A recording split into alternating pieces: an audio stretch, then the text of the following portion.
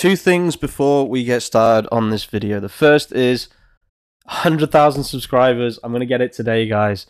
I honestly made a goal at the beginning of 2023 that by 2024 I would have 100,000 subscribers. But I was joking. It wasn't like a real goal. So thank you so much for everyone that's subscribed. Thank you for everyone that supports me. It's an amazing feeling. The second thing is, if you're not a coder, I highly recommend watching this video from yesterday. This free ChatGPT SEO script is worth millions. A little bit of a baity title, but I could have made a product and sold it and made probably millions. But instead, I just decided to release it. So, I mean, it's not that clickbaity, even though some people are complaining. But that video is a really, really good introduction into what we're doing today. Now, I have been getting a million requests to turn my ChatGPT assistant autoblogger into an informational autoblogger. Now, that's what I'm going to do in this video. I'm going to show you how I change GPTs, how I make them do what I want, and then at the end, we're going to have something that we're going to release. Now, this isn't an official release, and I'm not saying that the thing that I'm going to release at the end of this video is going to be the best autoblogger, etc., etc., but it will do something that a lot of people have been asking me to work out. Now, you may remember tinyhomehub. This is it's become a bit of a spammy website now, to be honest with you. Like, I don't know what happened. I think I forgot to turn a tool off or something, and it just keeps writing. It is what it is. But I have found out a way to get a image sitemap from WordPress. So that's the first thing I'm going to show you how to do.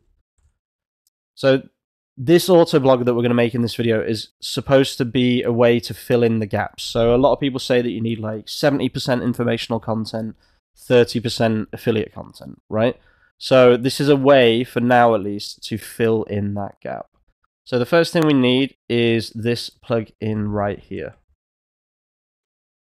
So it's called Google XML Sitemaps Generator. So you can install it. It's this one here, Dynamic XML Sitemaps Generator for Google, sorry. So we'll search for that. And then once it's installed, activate it as usual.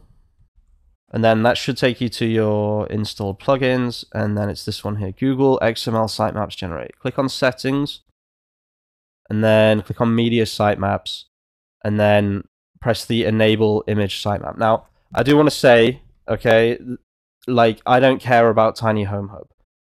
So it doesn't really matter if I mess it up a bit. So just be careful if you do care about your website, because, for example, you're going to replace your rank math sitemap, which could cause a problem. So make sure actually to change the URL here if you already have a sitemap. Okay, so if you're working on a big website that you actually care about, just be careful of that. And then media sitemaps, there shouldn't already be an image sitemap. So once you make this one, it shouldn't affect anything. So open it here. And then there's a couple of things you can do. What I recommend you do is you just Control A and then Control C. But because it's such a massive file, you don't really want to use it on this in this context. So we're just going to close that. And then we're going to open a new notepad. So just go to Notepad. And then just Control V, and then that should put it in a readable enough format for ChatGPT to read it, okay? Now, this is quite a long file, but I'm going to delete some of it because a lot of this is just useless crap that I don't really want to link to. So I really want to work on pillar pages in this video. It's not really about blog posts. So what I'm going to do is I'm just going to delete a lot of these blog posts because I don't really need them. So we'll go from, yeah, these are all my pillar pages under here. So we'll just delete everything else. Or we'll just copy this actually, because it's shorter. So I'm going to show you everything in this video. It's going to be quite slow. Feel free to put me on 2x speed if I'm going too slow for you. And then once you get to the bottom, Control A and then Control V. There we go. So now we have a list of URLs with some images and bonus points if you have used good image names, okay? So a lot of these have good image names, some of them don't, but it is what it is. So now what we're going to do is we're going to go to my ChatGPT Assistant GitHub page. Again, watch yesterday's video if you don't know what I'm talking about from this point onwards, because I explain everything in detail in that video. So we're going to copy this, and then we're going to go to Visual Studio Code, which if you watched yesterday's video, you should already have it installed. We'll click File, New Window, and then File, Open Folder, and then New Folder, give it a name, select Folder, click these three dots, Terminal, New Terminal, and then we'll do Git, clone, paste, name. So you write name whatever you want. I'm just going to write name because I'm running out of ideas for names at this point. So then you want to open the folder. You want to find name, wherever it is. There it is. And then select it. This opens it in the workspace. And then we have the Autoblogger, the e-commerce Autoblogger. Now, let's turn this into an informational Autoblogger instead. So the first thing is, we can get rid of two-men-test.py because I just don't think it's needed. So we'll just remove that. And then we're going to rename rename products.txt to brandimagesandlinks.txt. And then we're also going to remove internallinks.txt. And then we're going to Control A, Control C, and then inside brand images and text, we're going to Control A, Control V. There we go. So now it has all of the pages and all of the images that we're going to embed into the blog posts. Now we don't want to go crazy with this, obviously. So, yeah, it's fine. I think this is good. So now we need to start changing the other stuff. So just because I'm lazy and I want to go quick, I'm just going to use my topical authority generator to quickly generate some topics. So homes, hit enter. I wish I had the topical authority generator when I first started this website. And then I'm just going to hit stop, and I'm just going to say, great, now put these in this format. And then it's just going to give me some. So just quickly, a lot of these are repeats, but I'm just doing it because it's an example. Like, yeah, I would filter out repeats and, you know, whatever else. So copy code here, and then inside two men, I'm just going to rename this because it's annoying me, content plan. Inside content plan.csv, you can Control A, Control V, and then press delete once, and then Control S, okay? And then we're pretty much ready. We just need to start changing how this works. Now, you can do this yourself if you feel confident, or you can use ChatGPT. But I think this is fairly simple. So what we really need to change first is the files that are uploaded, right? So we don't really need to change the function. We just need to change what it's uploading, okay? So we're going to just upload brand images and links.txt instead of this one. So we'll just, between the inverted commas, highlight everything and then Control V. That was supposed to be relative path. Oh. Okay. And then we don't need this anymore. So let's delete this. But first what we can do is we can copy this and we can see where else it's highlighted. So it will also have to be deleted here, otherwise it will give an error. So we'll delete it here, and then we'll delete this entire line here. And then we need to change the name of the content plan, so copy relative path again. Highlight between the inverted commas. I don't think the name is needed, but it might throw up an error afterwards, and I need to have the slash name there. Okay, now what we have to do is we have to change the prompts so it's no longer writing e-commerce. Now, I do have to apologize in advance if my keyboard is loud. There's not really much I can do about it, guys. My other keyboard, my quiet keyboard, broke. So, yeah. Let's make this a bit bigger so we can all read this.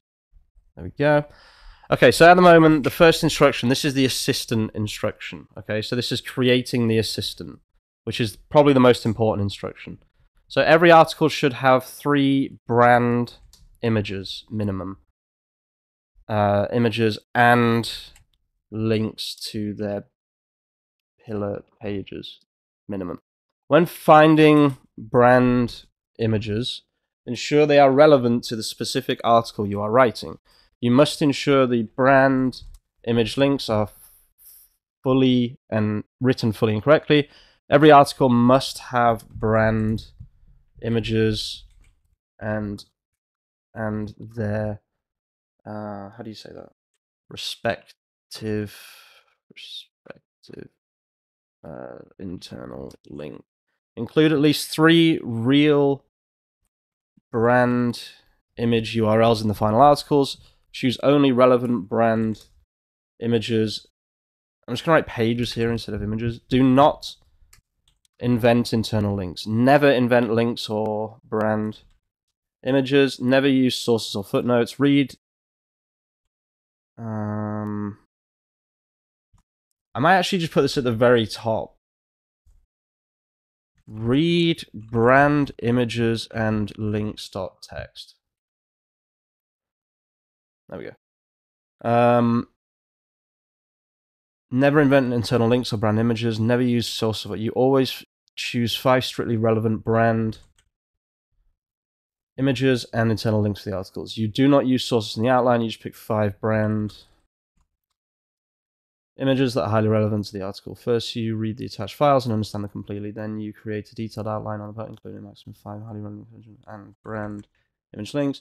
These will, there we go. Okay, so you need to copy from this I to this comma, and then double click, and then Control V, like that, and then indent, and then Control S. Okay, so we now have the assistant created. It does something slightly different, but it's still pretty much doing the same thing.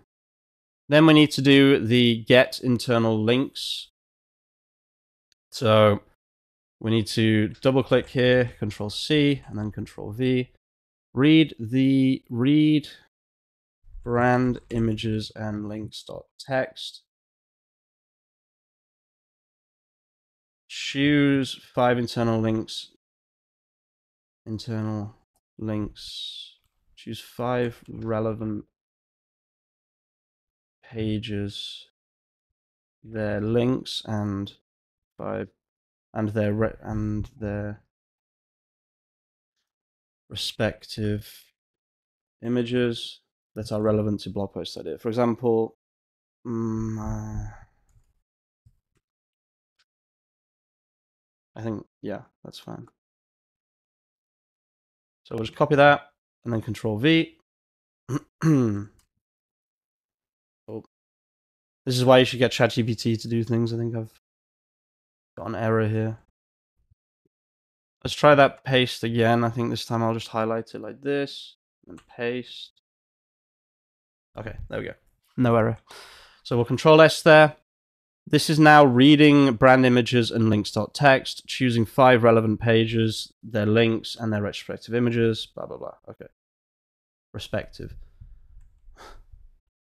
Highlight this prompt, Control A, Control V. Okay. Do not invent image links, that's fine. Use the brand images and internal links from get internal links. I might just add a read brand images. No, actually, I think it's fine.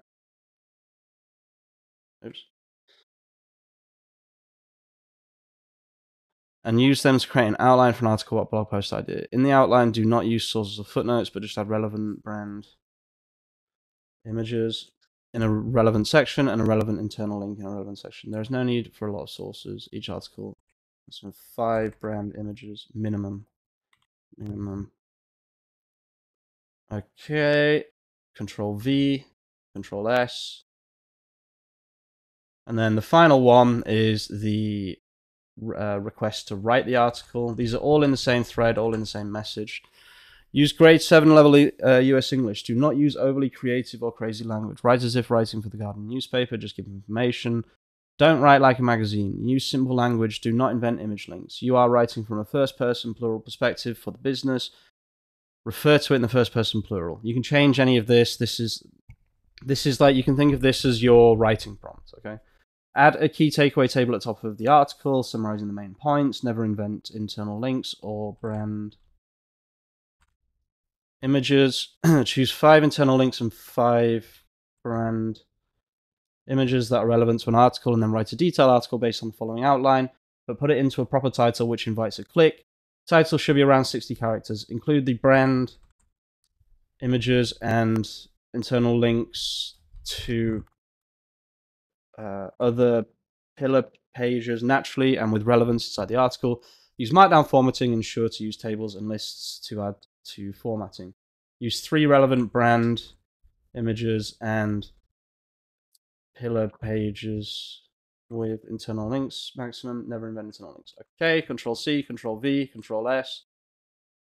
And then I think we can just run it and hope for the best here. So this might not work. I will say that right now. This might not work. So Python testing3.py. We're not in the right directory. So cd name. Oh, I'm in a folder called name, and then inside that there's a name.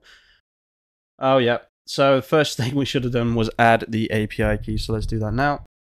I will be deleting this secret key at the end of this video, so don't bother trying to steal it or anything. So, and then we'll run the script again. Again, this might not work. Normally I do a lot of testing. Oh, I need to change. So this, copy this. This is still mentioned somewhere. So let's do Control F2 men. Ah, yes. That makes a lot of sense.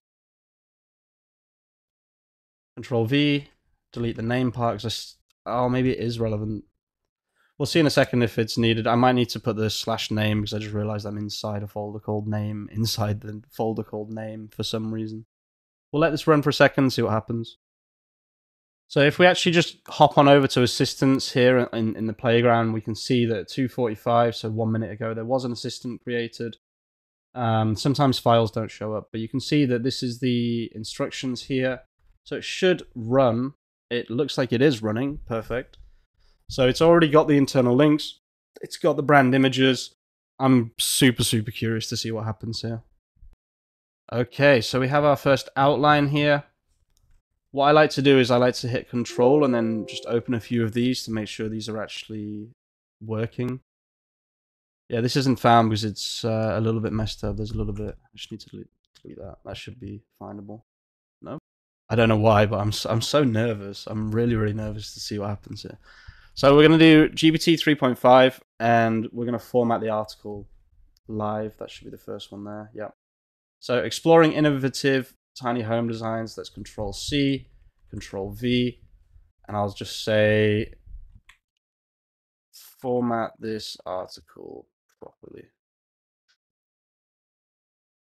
Let's see what happens. Why am I so nervous? Oh, it looks like the images haven't worked. Oh, they have worked. Oh, amazing. Okay, so the output could be better, it could be longer, but I really like that it's yeah, successfully embedded images from your website. So what you can do is you can now take what I've just shown you in this video and you can make it better. You can work out, you know, which images you want to push, which pillar pages you want to push. But this is a perfectly acceptable pillar page. I'll tell you right now, you do not need, you know, 1,500 words for a pillar page. This on its own will rank on Google as a pillar page. It's pretty much the same thing that I did for my pillar pages, except it's much quicker to do it this way. So I will just show you how many words this is in total, just because I think it'll be under 500, just to warn people, but 457. That's fine for me. This would rank on Google as a pillar page. However, if you're watching until the very end of the video, as usual, you're a legend, and I just want to let you know that I will be improving this. Maybe to make the output longer, but also to include affiliate links, affiliate images, you know, banners, that kind of thing. So if you've got any suggestions, if you've got anything that you want this to be able to do, let me know. And yeah, thanks for watching, and I'll see you very soon with some more content. Peace out.